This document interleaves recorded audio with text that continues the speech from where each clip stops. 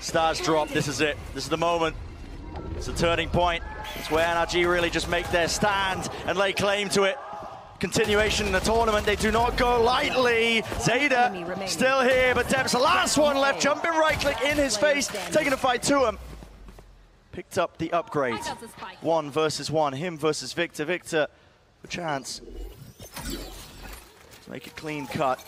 Tarik spotted out, doesn't hit the shot, needs to stick the plant. Pressure mounting, and Victor delivers it. A final blow, and NRG, they send ZETA home. It looks a little too easy, I'm not gonna lie. That looked a little too easy. A 90% chance of happening. Completely